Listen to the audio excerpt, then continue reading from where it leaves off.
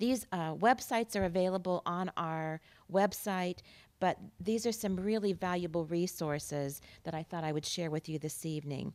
FAFSA is the government's website that allows you to calculate or calculates your eligibility for need-based aid.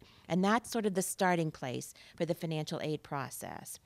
You can file this after January 1, once you have your federal income tax return completed for 2013. Uh, the next website, the National Student Loan Data System, NSLDS, is kind of a clearinghouse that records all of the student loans that you've ever taken out. It'll give you accurate and up-to-date information about what those loan balances are at this point, who is servicing them, what interest rates you're paying.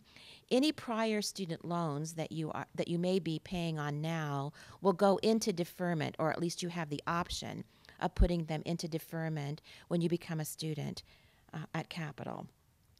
Studentloans.gov is, again, a Department of Education website for the direct loan program. But there's a lot of tools and resources out there on that website, and I would encourage you to look at that.